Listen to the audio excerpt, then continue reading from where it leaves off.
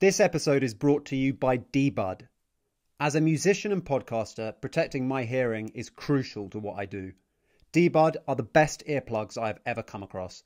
They are volume adjustable, which is crucial when you're making music, and they're incredibly effective at filtering noise at the right level, giving you the hearing protection you need whilst retaining the clarity of the sound you're exposed to.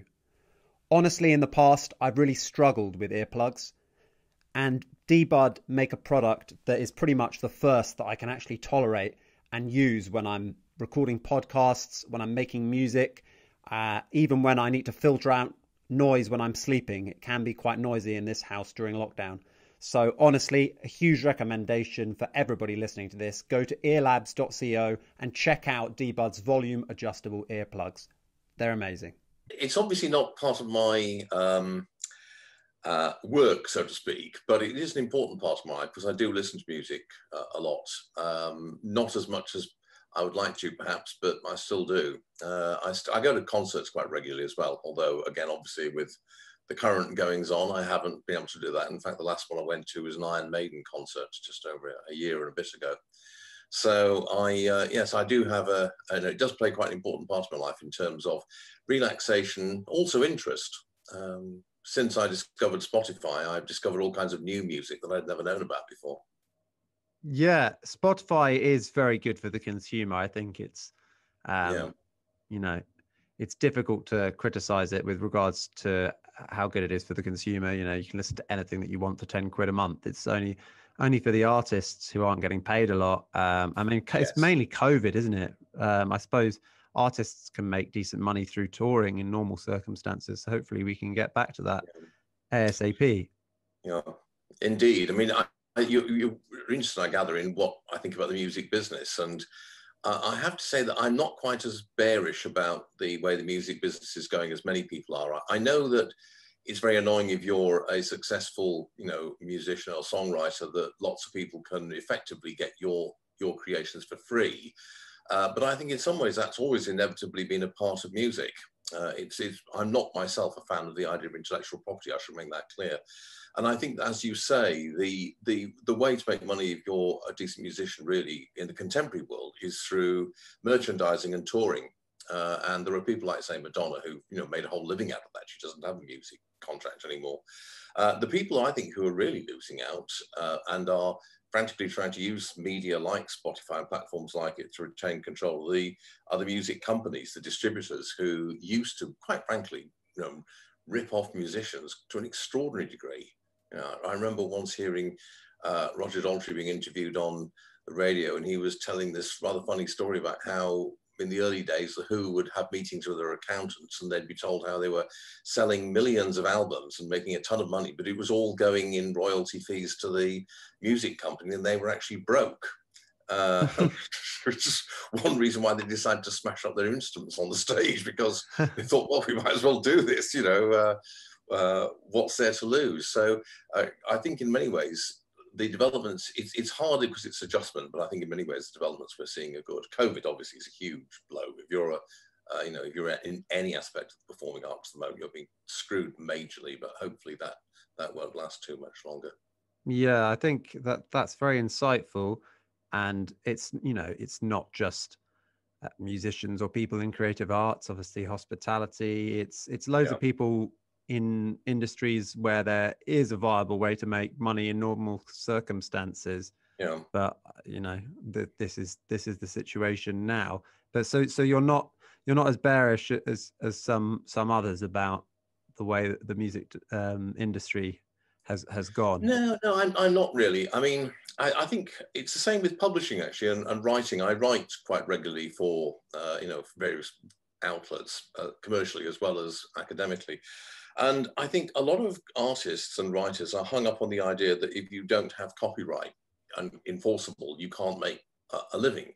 And that's clearly untrue. I mean, William Shakespeare didn't have any problems making a pretty successful living, and there was no copyright in his time.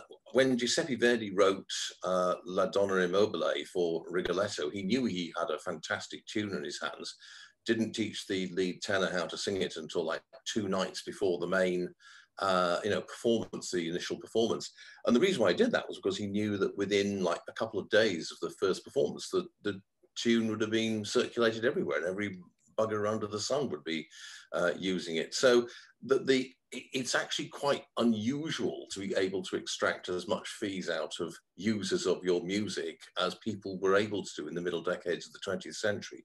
But that didn't stop musicians and composers making a fair amount of money. And there's an advantage to being the recognized originator of a piece of music, as the case of Verdi himself, for example, shows. A very successful composer, very well rewarded in his career, despite the fact that he created, I think, 2 of the 10 most recognized tunes on the planet. And you mentioned there with regards to being a writer, people getting hung up on the concept of copyright. How does it work there? Why isn't it that important? Well, the thing is this, you see, what most people don't realize is that there are 2 points to make here. The first is that most writers do not have copyright in their own product. The copyright typically is held by the publisher.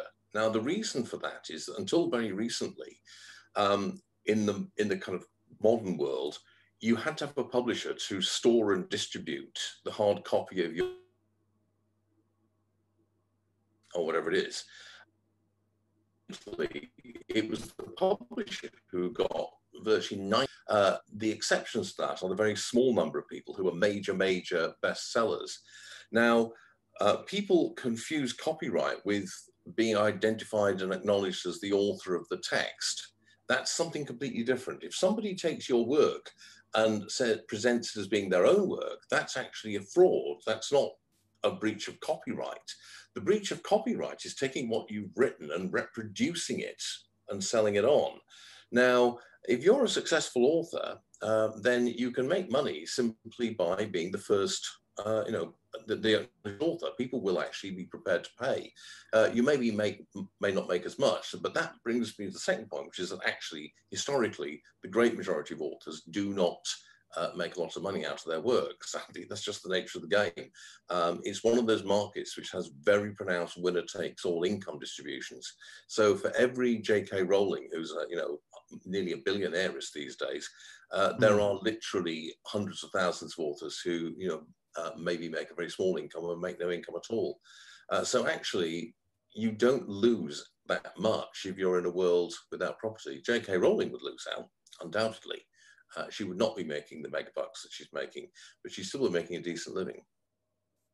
And what do you think is the difference in these superstar markets? Because obviously music is another example of the type of market where only a select few do incredibly well and then everybody else struggles. What is it, do you think, that's the X factor that determines your success? It's a combination of 2 things: innate talent and luck, basically. The innate talent and hard work and application is a necessary condition. You're not going to be one of the megastars who make the big bucks unless you have it. But after that, in many ways, it's just fortune. It's just good luck. That's the common element. Malcolm Gladwell has a pretty good book about this where he explains how that works. And is that Outliers or? Yes, Outliers. Yes, that's the one I'm thinking of. Yeah. And so it is really just a matter of you just have to be in the right place at the right time, where you have to hit some, you produce a particular kind of music or a particular kind of writing, or maybe film, because this also applies in the media business more generally. Film stars are exactly the same, which just happens to catch the zeitgeist, and a lot of people like it, and you're going to win the bucks. And it's once it's started, it tends to be self-sustaining. So because you're making a lot of money, you tend to have a high profile, which means that people know about you, which means they buy your books, listen to your music, watch the films that you're in, that kind of thing. And so for a while, at any rate, not forever, but for a while, it's a kind of self-sustaining process. The other thing there are quite a number of our labour markets where you find this winner-takes-all kind of structure. Professional sports and entertainment is another one. And one of the other things is that, as well as those 2 qualities I mentioned, there are some people who have a kind of indefinable other quality. In competitive sport, what you find is that as well as people who are very, very talented and fortunate, there are some people who simply make a difference. They are that very small number of select athletes or football players, whatever it is, who really do make a difference to the team they play for. And so it's worth paying a huge amount of money to get them. The trouble is, you don't know who they are until somebody has found them, by which point they become incredibly expensive. And the same is true in financial services, it's true in law, and to some extent it's true in things like writing and music as well. You just find that some people, as well as being discovered, they just have a certain something about them, you know, a creativity maybe, or a kind of individual quality that is very hard to describe, but you know it when you see it. Yeah, it's that type of personality that just kind of shines through and is Precisely. totally unique. Do you think that, you know, you mentioned innate talent being one of the prerequisites to success in creative industries. Do you think to a certain extent, I mean, I guess you kind of answered it there, being known, literally just getting your name out there, is that more important than innate talent? I mean, No. No, I'll answer that directly.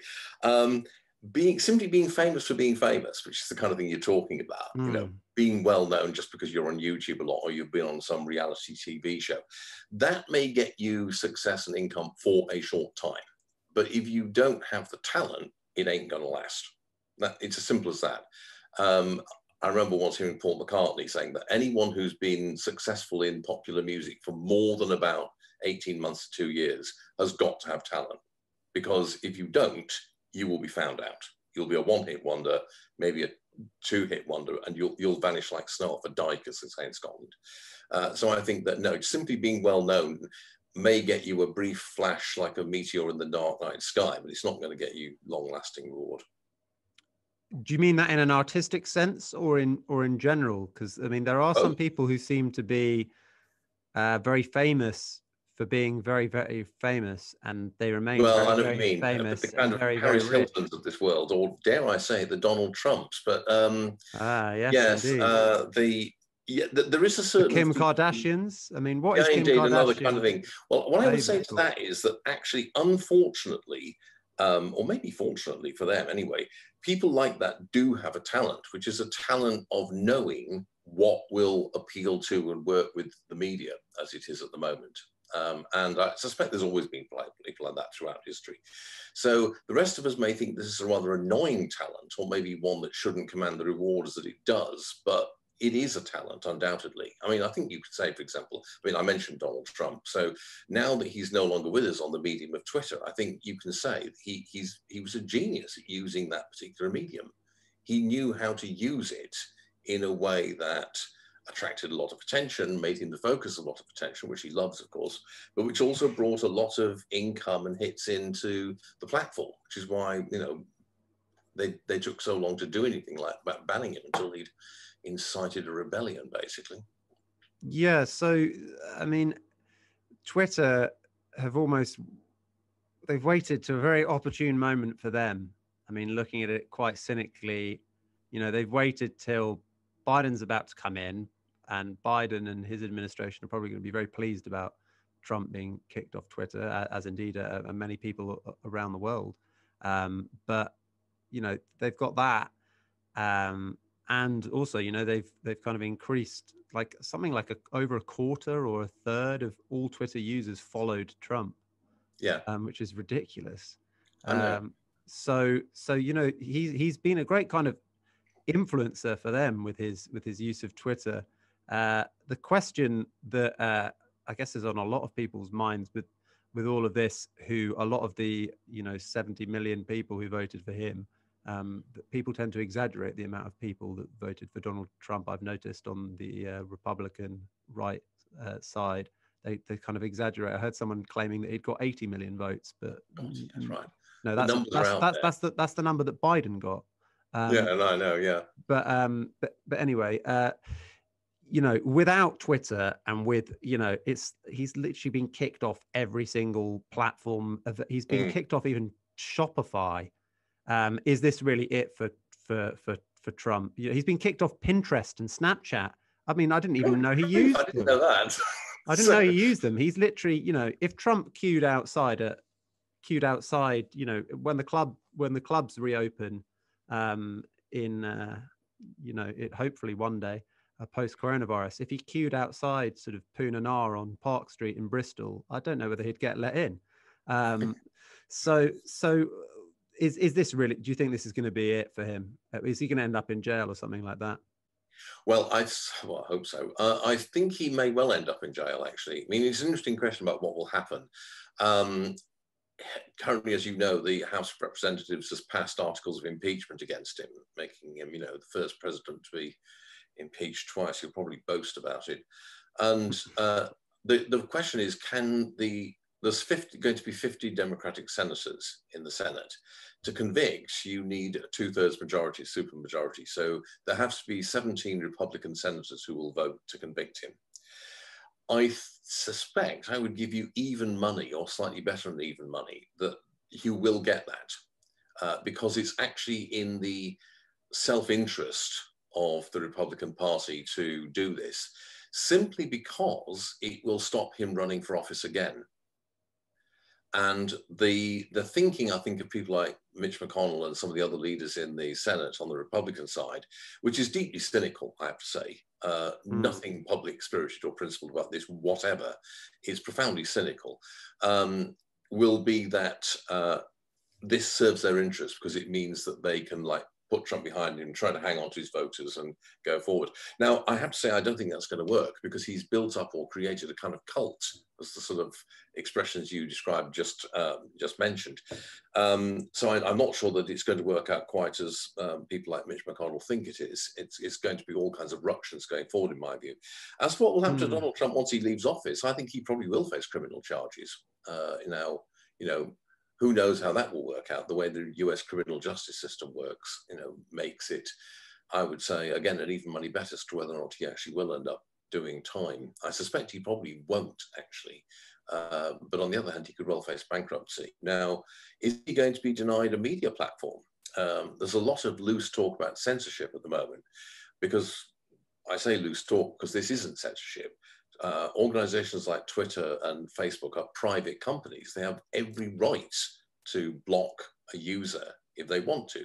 I can't go up to a private company and demand that they, give me a platform or publish me. That's not the way it works. But on the other hand, at the moment, they have quasi-monopolies because they're totally dominant in that market. Now, there's no technological reason why you can't set up a rival. And that's what I think some people might think about doing now. Although their rival, which seems kind of embarrassingly, I mean, it's an early stage company, but it's not. Parler, you mean? Parler. It's not been kind of developed very well, and it's got this reputation of being full of kind of far right, white supremacist, extremist types. So, I mean, isn't whatever they would try to do on the Trump side, to create some kind of Trump social network? I mean, they're not going to do that. And if they do, it will just be very cult. It will turn into a real cult thing. I mean, it is kind of worrying, though, that in terms of polarization of society, that you take a whole raft of people and turn Trump into a martyr by kicking him off the platform, turning him into a martyr for his cult. Yes, indeed. But I think that's not the point. It's true that it will do that. But unfortunately, I think things have gone too far away to stop at this point now. You simply have to send a signal that the kind of conduct he engaged in since November is simply not acceptable, because refusing to accept the result of a democratic election conducted according to the law and procedure, which has been demonstrated by more than 50 cases tried by judges, most of whom Trump himself appointed, to have been completely baseless, these accusations of electoral fraud and the like, and then actually inciting a mob to break into the legislature to disrupt the process of the peaceful transfer of power. That is just beyond the pale. You can't let that pass. You have to do something. Now, if it makes him a martyr, then that just shows you that things are in bad shape in terms of public opinion in the United States, but you certainly can't avoid it, because that would send an even worse signal, which is that you can get away with this kind of egregious misconduct and not suffer any kind of penalty. Yeah. Oh, well, I mean, they've definitely sent a signal, and I can see that it's You know, there is no other option. Something has to be done about it, and Yeah. something you know, extremely almost controversial in a way, like kicking him off the thing because, you know, they've had all this free speech debate. But as you say, these are private companies, and you know, there's nothing really that you can legitimately complain about, even if you're a huge Trump supporter. However, one thing that you pointed out before that is quite interesting is the extent to which these guys have a monopoly. You know, no one in their right mind is going to use Parler. That you know, very few people in sort of normal circles of people, no one's got a Parler account. Yeah, Okay, right. so it's not like they were the competition, but it is just interesting how, you know, Parler kind of got taken down off all these app stores and then booted off the Amazon servers, and you know, they were completely decimated by the big Yeah. tech giants. So it's you know, does it matter that these guys have such a monopoly for society? And do you think that there will come a time? I remember having someone on the podcast before the election saying that Facebook would probably end up being broken up because, of course, they own WhatsApp, they own Instagram, and they own Facebook. Yes, indeed. Well, I think that there is a problem with social media and the social media companies, which I include things like Google in as well, Alphabet, whatever they call themselves these days. But I don't think it's the problem that most people think it is, if you will. Um, I do think that the way a lot of these companies work is having a really bad effect, but it's not to do with the fact that they're monopolies as such. If you have a monopoly, the question is, how easy is it for an alternative to be formed? Now, the argument is that with companies like Netflix, well, not so much Netflix, but certainly Facebook and Google, they benefit from network effects, which means that the more people are on it, the more valuable it becomes. And so it actually becomes very hard for a rival to appear because the problem is that to become a serious rival, it's got to get to a certain level, critical mass of subscribers, people in its network. And until it gets there, nobody wants to be on it. Nobody in the right mind wants to be on it. However, I think that bar is perhaps a bit lower than many people realize. Now, the real problem, I think, with these companies and the kind of product that they produce, Facebook and the like, is related to their business model rather than the fact they're being monopolies or having a predominant position.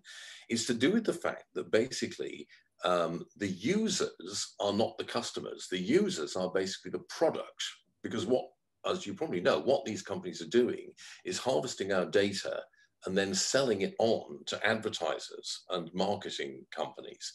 And it's that business model that is, I think, at the root of a lot of the problems, because it's what creates really bad incentives for these social networks to do things like, for example, having algorithms that are deliberately designed to keep the users in a state of constant agitation and wound upness. Very often by directing them to stuff that's going to make them mad as hell, because that captures your attention and it means that they get to harvest more of your data and find out more about what you like and what you don't like, which is very valuable for the advertisers. But that's because they're based on an advertising funding model.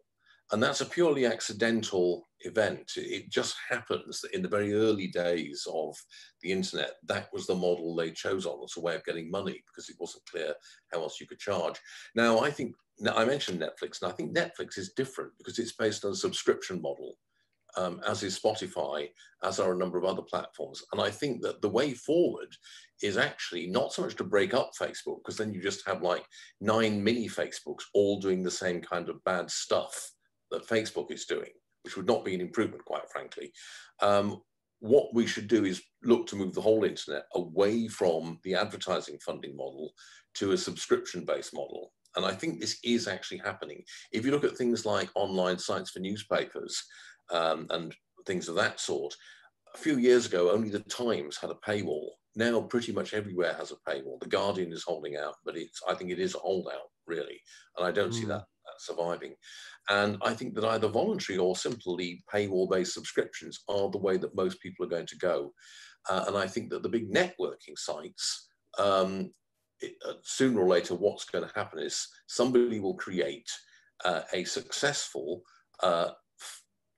subscription-based networking site, which people will join.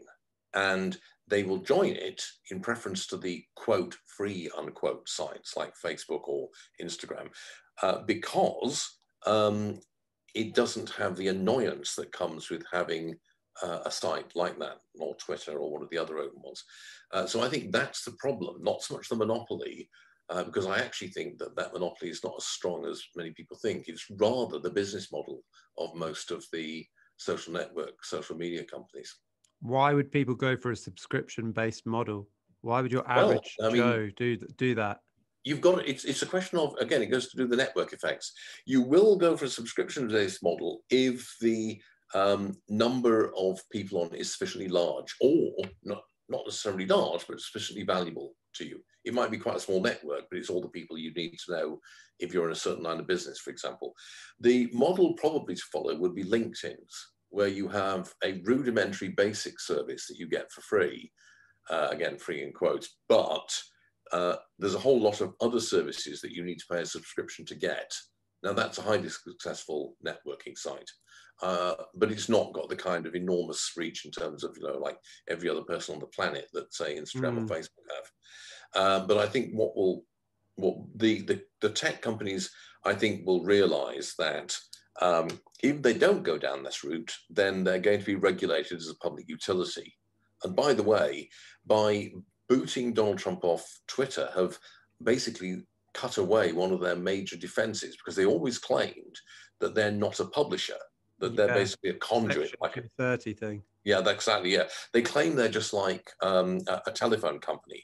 Well, they basically shot them, completely blown away their own defense there, because they're basically saying the reason why they boosted him off is because of the content, and they're afraid of the effect it will have and the liability this will bring, which suggests that they're a publisher. So I think that essentially they're looking at some pretty extensive regulation Yeah, going they're on forward. very shaky ground, it would seem to me, because they've kind of gone ahead and really compromised legacy media and driven legacy media's audience quite a lot downwards by being these kind of big open platforms. And now, obviously, they have a moral imperative to take Trump off and to start this whole thing of quote unquote censorship, which is their right. But then they enjoy these privileges. I mean, I'm not sure like what privileges exactly they enjoy under this kind of 230 thing.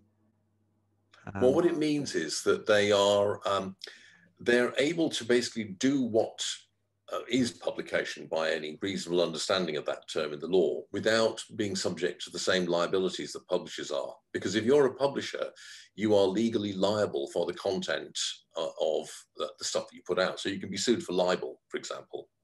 And certain other kinds of legal liability that come with it, subject to all kinds of constraints, such as immediacy and the like, but they're excluded from that liability. So basically what it means is that although they are a publisher and defined as being like a publisher in many ways, they are also treated in terms of the sanctions that they can face for what they've put out. They're treated much more like a telephone company, which, is a pure conduit, really. Yeah, So quite reasonably, you don't hold telephone companies liable for what people say in conversations across their lines. Yeah, that would be ridiculous. But at the same, it's a very difficult situation for any government to kind of step in and regulate, because, I mean, obviously they're not like a publisher like the Times or something. It would be like saying, the Times are responsible for every single one of its readers' thoughts, because this is millions and millions of 2 billion users on Facebook, isn't it? Is it something like that? Unbelievable. That's right, something like that.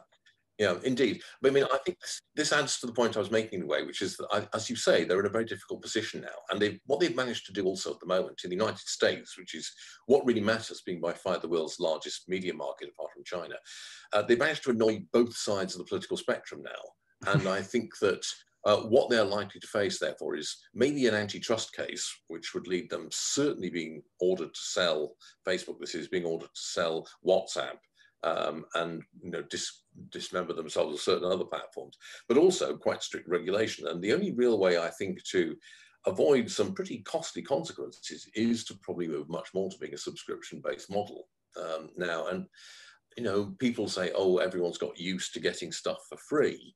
I actually think that people would adjust to having to pay a subscription Small amount. services, yeah, pretty quickly, I think. Yeah, but then again, do you not think like the kids, if you've not got much money and you're like a student, I mean, it's the kids that make these things popular. Indeed, yeah, indeed. But then I think there are the funding model for certain kinds of very stripped down services can be charged for at a very basic rate, which even somebody with virtually no income can pay for. I mean, I imagine, for example, if WhatsApp was actually charging a fee, like an annual membership fee or something to use its service, it could get away with charging you something like about £10 a year and still make a significant amount of money out of it. Yeah. But why would the subscription thing improve things? Well, because it changes the incentives facing the company. It means that it makes their legal status much clearer, because it means that they are basically like a newspaper, essentially, in a way. Same kind of broad category of information service. And the other reason why it helps is because it changes the incentives. As I say, right now, there's a very powerful incentive to try and get as large a group as possible, but also essentially to find as much out about them as possible, because that's your product. You're flogging on their information to other users, to advertisers, basically. And that creates an incentive, basically, to actually quite deliberately create outrage, angst, lots of flame wars, as they used to call them, all this kind of stuff. Because all of that helps you gather more and more data about people, their preferences, their likes and their dislikes, which is what you're trying to do. Now, if you have a subscription model, you don't have that incentive, because there's no benefit to you in doing that. To the extent that you annoy people, have people in a state of, irateness, it's just going to make them less likely to use your service. So if you have a subscription model, the incentive rather is to provide a good service, like there is in any other line of business. I mean, there's nothing new in this, in a way, by the way, because commercial advertising-driven television has been driven by this model ever since it was first invented in the 1950s.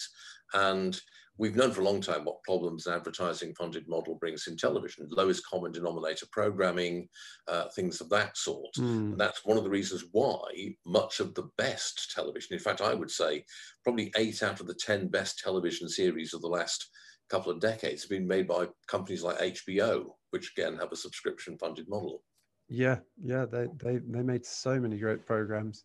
Yeah, it's a very good observation. Do you feel like it will be these companies that will survive because they've got so much money? If someone comes along with a subscription-based social media network that starts doing quite well, right? Well, let's just buy that as well.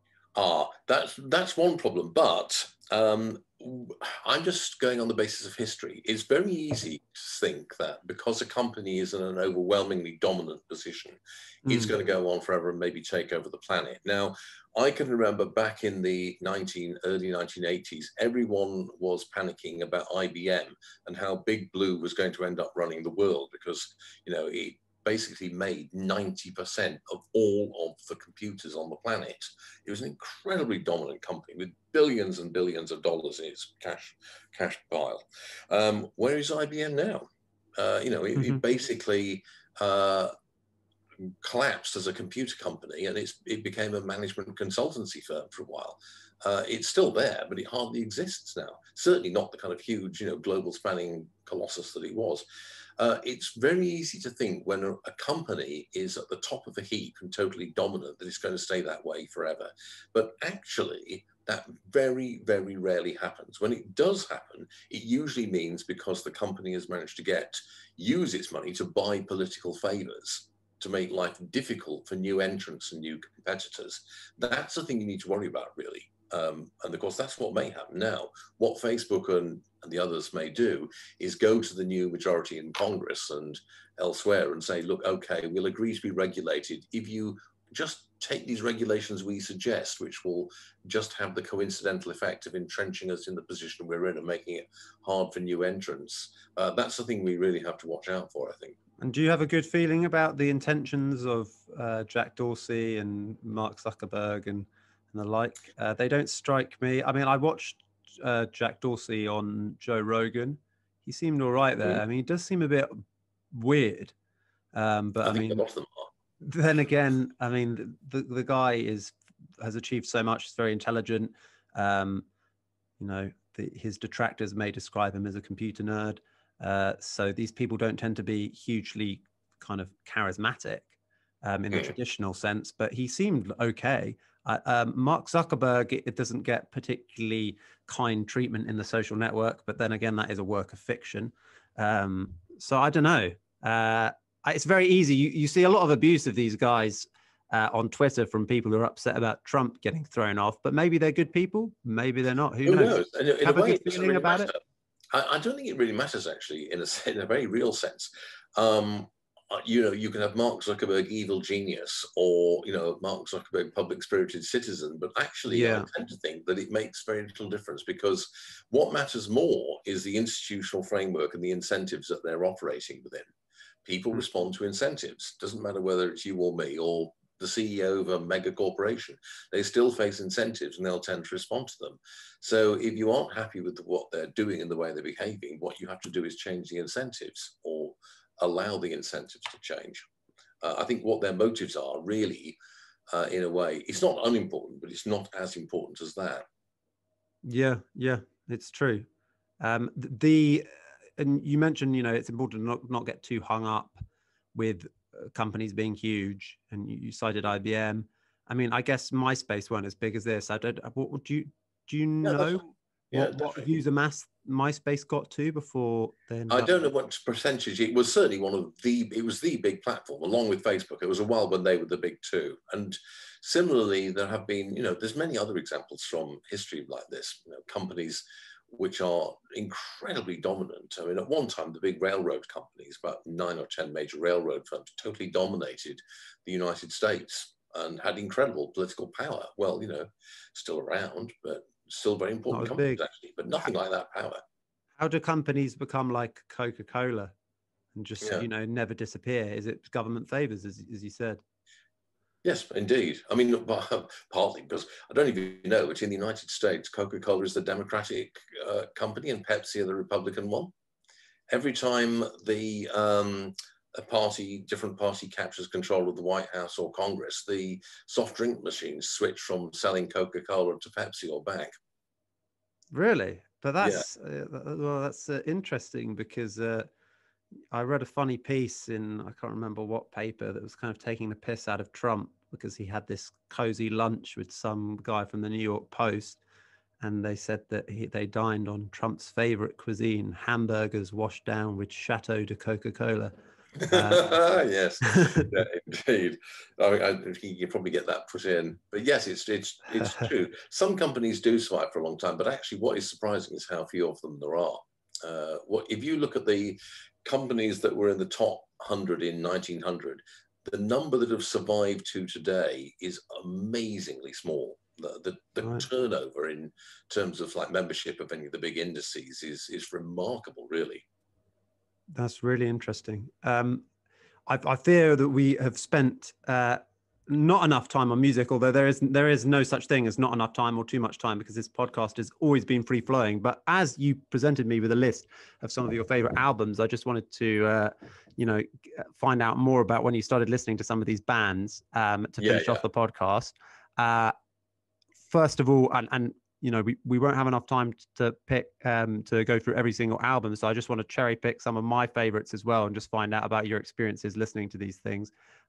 First of all, like Ride the Lightning by Metallica. Oh, great album. Yes, I know. Such a good album. When did you buy it when it came out? I bought it when it came out on a recommendation, and that list of albums, it's not just my favorite ones. These are all albums which marked a new change in my listening habits. So until I listened to that album, I'd been a big fan of what you might call new wave of British heavy metal. So I was into Judas Priest and Tigers of Pantang and bands like that. But that was what really got me into more the kind of thrash metal, as it was in the early part of Metallica. So it was that then led me on to listening to a lot of Slayer and music like that, for example. So yeah, that was a key kind of moment for me. And I still think that's their best album, by the way. I think it's the one I'd like most.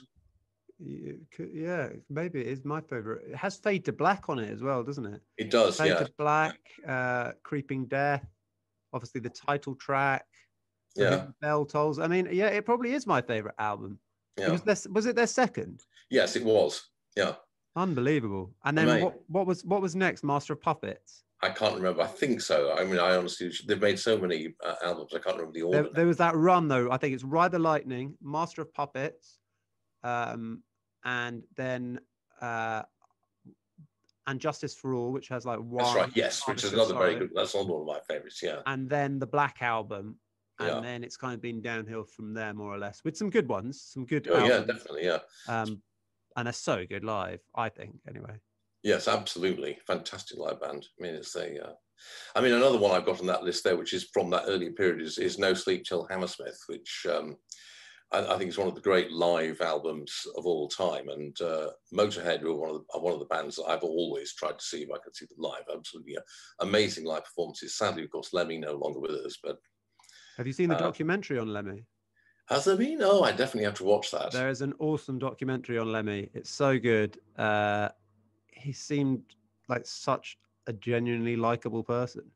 Yeah, definitely. Yeah. And a huge proponent and supporter of female musicians, by the way, you know. He gave Girls' School, who are another of my favorite bands, a start in the music business, basically, because they were a supporting act with Motorhead on a tour. And he was a big supporter of getting, had a huge campaign for years to get Wanda Jackson admitted to the Rock and Roll Hall of Fame. She was in the country and Western Hall of Fame, but of course she'd been this great rockabilly star with, you know, amazing records back in the early to mid 60s. And Lemmy again was a huge fan, and he had this kind of one-man campaign to get her admitted to the Rock and Roll Hall of Fame, which he succeeded. Yeah, he was an amazing bloke. Although it was a miracle he lived to as advanced an age as he did, quite frankly. Yeah, that was one of the things in the documentary. You know, he wasn't sort of like self-congratulatory about his consumption of booze and fags and all the rest of it, but he did just sort of say, you know, this is my way of life. This is how I live. This is, and you know, in a way it's quite depressing. In a way it's not. I don't know. He just there's something. He didn't try and make it. They didn't try and make it seem more glamorous than it was. You know, it's not like he was playing big arenas. He was playing good venues, but they weren't like massive. But he just loved playing live. And it was his way of life, and it was just awesome. Just I'll definitely have to watch that. What's it called? The documentary? I think it's just called Lemmy. Oh right, okay. I'll definitely look it up then and watch that. Yeah, big must. And one of your, you know, top two favorite albums, you said, was AC/DC Back in Black. Have you heard their latest album?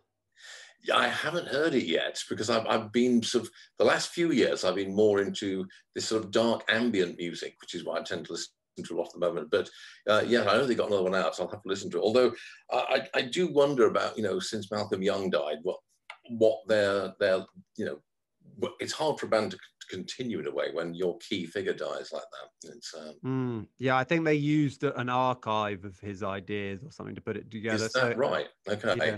It sounds like it's going to be crap, but I can tell you that I thought it was really good, and it sounded just like you'd want an AC/DC album to sound. I think Brian Johnson's vocals were great.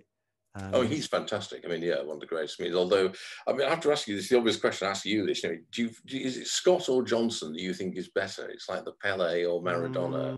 I like both. I love both, but I think Brian Johnson, because I don't know, it was weird. Like last year, I obviously I know most of their classics, but for some reason last year it just suddenly struck me how good a song Thunderstruck was. It just came on shuffle on my iPhone, and I was just like, this is actually an unbelievable work of art, and just as a vocal work of art, this is just such a good best vocal performance of all time in rock. I don't know. I literally listened to it about 100 times that day. It got me quite obsessed with him as a vocalist. Okay. What a performance! Yes, indeed. Yeah, it was, and it's the thing of simplicity. I mean, with that band AC/DC, it's the combination of apparent simplicity and plainness, kind of stripped down. Kind of music, just these power chords, but actually with quite a lot of complexity in terms of how the song's put together, and as you say, the whole performance, which is, you know, it's quite refreshing compared to the kind of elaborate song and dance stuff you can get with some other groups, which, you know, concealing not a lot of content really. Yeah, I mean, I just watched the Miles Davis biopic, and and you know, I have a growing appreciation for jazz, but I have kind of, you know, chatted to jazzers and you know, made music with jazzers, and sometimes they love just kind of extending chords, and any kind of chord that doesn't have a 11th or 13th or something added to it, they get kind of a bit, they sort of think it's just too basic. And I don't Yeah. know, sometimes the basic stuff Yeah, can absolutely. be good. Yeah, I agree completely. And so you said your favorite artist and composer right now is Joseph Fargo. Who's Joseph Fargo? Well, he's a composer who produces music under the name of Nox Arcana. So he's in what you might call the dark ambient genre. And he's got a whole series of albums now. Each album typically has a kind of overall thematic tone, but they're all kind of dark, goth, ambient music of one kind or another. Sometimes adaptations of classic tunes, more often his own composition and so on. He's put together a big composition album called compilation one actually called Ebenshire, which is because that's a kind of fictional world that is the setting for a lot of his music. I find it very powerful, and it's a lot of electronic music, but also use of quite a wide range of instrumentation and things, and very cleverly put together in the studio, and very haunting. If you're into kind of slightly surreal and horror influenced thematic music, then this is definitely something you'll like. Yeah, I'm looking forward to listening to Nox Arcana. Yeah, it's I've part of already saved a couple of it's something I albums. discovered quite recently, just a few years ago, really. And that and trailer music, which is the other thing I've discovered lately. So, Trailer music. well, hence Two Steps from Hell, and or that's what it's known as. It's sometimes called epic music, but a lot of it is actually music written for film trailers for movies and cinemas and so on. So you've got a whole lot of Joe Blankenberg is one of the major composers in that genre at the moment. Two Steps from Hell is one of the big production companies. There's a number of others, Globus and Immediate Music, people like that. And is it always used in those commercials, No, not at all. So a lot of the composers, they compose this stuff and just hope that some production company will use it in a theme for a film or something like that. So there's but it's great music in its own right. It is, yes, exactly. There's a Finnish composer I like a lot called Antti Martikainen, who he has about maybe a dozen albums now, and most of it is stuff that he actually just composes straight off, and then maybe he puts it out there on his website, and maybe a production company or an advertising company will come and use it. A lot of it is for video games and MMOGs, which is another interest of mine. So I've just recently written an academic article about an MMOG called EVE Online. I don't know if you're familiar with it. No, I'm not. Oh, it's an amazing one. Where can I check out the article? It's coming out in a book from Cambridge University Press, which I can send you a copy of it. That'd be awesome. It's an amazing. EVE Online is a kind of science fiction style MMOG, which is set in a galaxy called New Eden, and it's best known for these enormous wars and battles that take place. And a few years ago, there's one of them that took place, which cost about $300,000 of real money in terms of the value of the assets that were destroyed, many of which were indirectly paid for with real money. So yeah, it cost several trillion interstellar credits, which is the in-house money of that particular MMOG. So it is extraordinary the amount of money in gaming and the amount of money in actual games. Yes, precisely. That gets spent. It's unbelievable. Phenomenal. Yeah, I know, and it's very interesting to an economist because there's they actually have their own internal economic system. A lot of these games, World of Warcraft is another one like that. And going back to music, a lot of these games, particularly the science fiction shooter games and the fantasy ones, they use backing tracks, music as part of the experience. And so because they have all this money, they're a major market for composers of all kinds. Yeah, and well, I mean, in general, gaming and music, the intersection there is huge. I think Travis Scott appeared in Fortnite That's right, and yes. made millions off just that one appearance. So, things are changing fast. Steve, thank you so much for coming on the Greatest Music of All Time podcast. It was an absolute pleasure to talk to you. It flew by to the extent where, we got onto the music too late, but I'd love to have you back on the show at some point in the future, and I'll let you know when this is out. Take care. Good to see you. Bye. If you're enjoying the Greatest Music of All Time podcast, you can keep up to date with all of our latest episodes for free by subscribing. If you're watching on YouTube, the subscribe button is located at the top of the Tom Cridland YouTube page. It's also at the bottom right of any video that you watch on YouTube. If you're listening on an audio platform, such as Spotify or Apple Podcasts, you can subscribe at the top of the page.